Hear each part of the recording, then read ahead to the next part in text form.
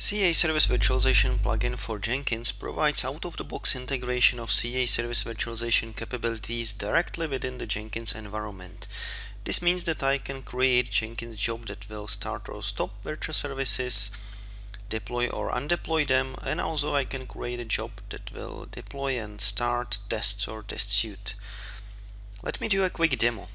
Here on the screen, this is my Jenkins instance where the CA Service Virtualization plugin is already installed. Let me investigate one of the jobs, deploy virtual service. I will click to configure. The typical Jenkins project configuration screen will appear, and one of the first steps here is that I want to retrieve the artifacts from the source code repository.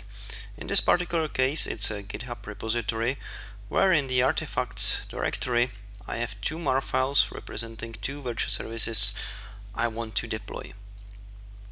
So this is defined here, and within the build section I can see the build step provided by the plugin which will deploy the virtual service.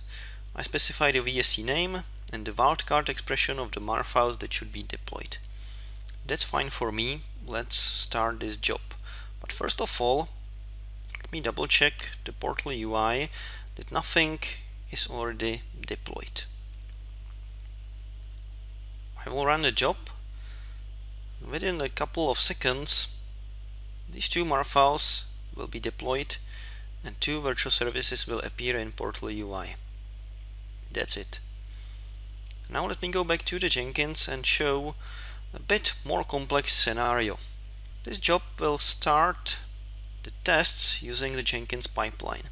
Jenkins pipeline is a way how to define everything in code using the Jenkins pipeline script.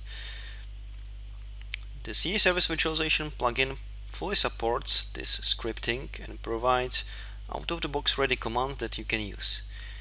Here, as a first step, I again retrieve the artifacts from the source code repository.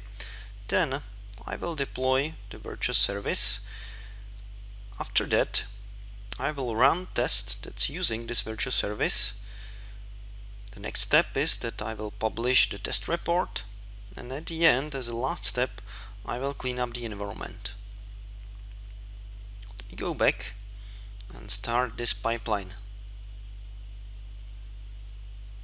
Here in this Jenkins UI, I can track the progress of my pipeline. So in the beginning, the artifacts are retrieved. Now I'm in the middle of the testing process.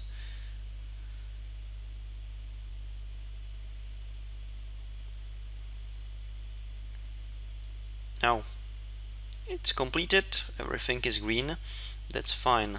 Let me investigate the details.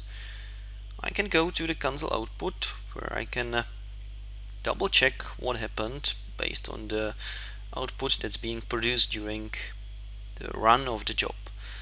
I'm especially interested in this section related to the testing specifically. I can see that all of the tests passed. 2 tests were executed, 0 tests failed. That's good. What I can do also, I can display simple testing report within the Jenkins UI.